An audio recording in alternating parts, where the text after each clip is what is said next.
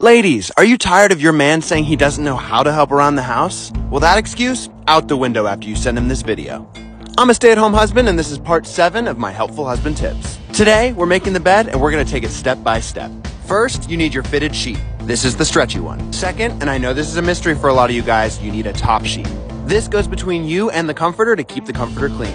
Then, after tucking it in, comes the comforter and the pillows. Gentlemen, the way you leave your bed in the morning foreshadows the day ahead. So instead of rolling out of bed and expecting someone else to do it, here's to being helpful. Follow for more tips.